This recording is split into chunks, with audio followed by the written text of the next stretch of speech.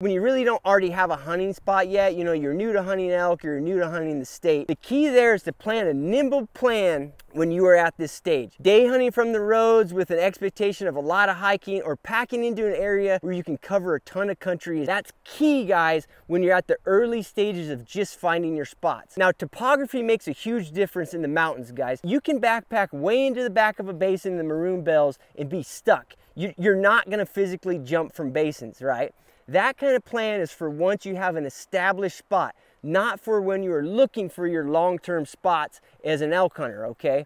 Now, if you got on a ridge in the bells, you know, and you hiked out that ridge and you found a protected spot to camp, you might have 5x the area to hunt, right? 2 to 3 basins to glass instead of just one. So those choices make a big difference.